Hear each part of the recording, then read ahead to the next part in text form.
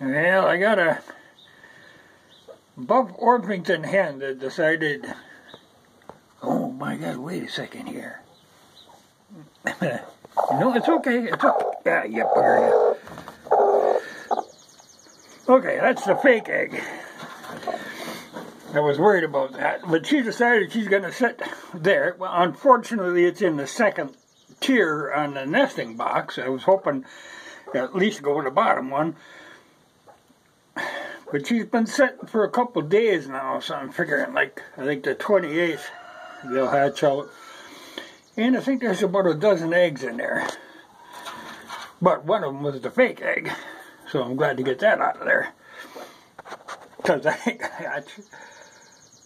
but that's I'm guessing there's about a dozen eggs under. And I'm waiting, hoping I can catch her off the nest someday just to count them, and I'd like to put a little more bedding in there.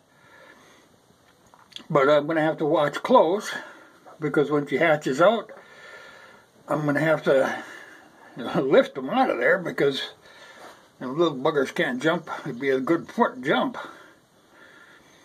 So we'll see. But that's good. I'm glad to see. Well, I keep hoping. I've got this Rhode Island Red that I think she's thinking about sitting on a nest too. Oh, well, she pecked me too. And I get a little ornery. I think she'll be the next one. But right next door, I've got a pile of eggs sitting waiting for a chicken to sit on them. And I'd like to get her. She'd be a good chicken for that.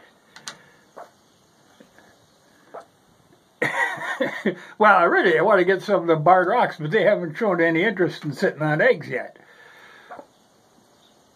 But there's chickens in the future.